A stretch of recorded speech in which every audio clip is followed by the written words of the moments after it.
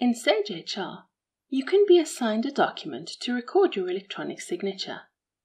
When a document has been shared with you for signing, a new task is added to your dashboard in the My Tasks area, prompting you to review and sign the document. You'll also receive an email notification that the document is waiting.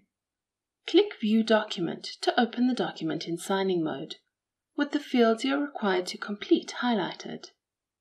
To sign the document, simply click in the signature box. You can either draw your signature, upload an image of your signature, or type your name. Then click Sign. If you're asked to enter a date or text, click in the box.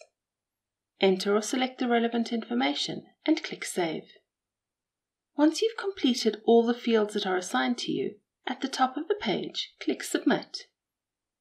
When all the signatories have signed the document, Sage HR emails a copy to the signatories and to the person who created the document for signing. You'll also find a copy of the final version on your Documents tab in the Signable Documents category.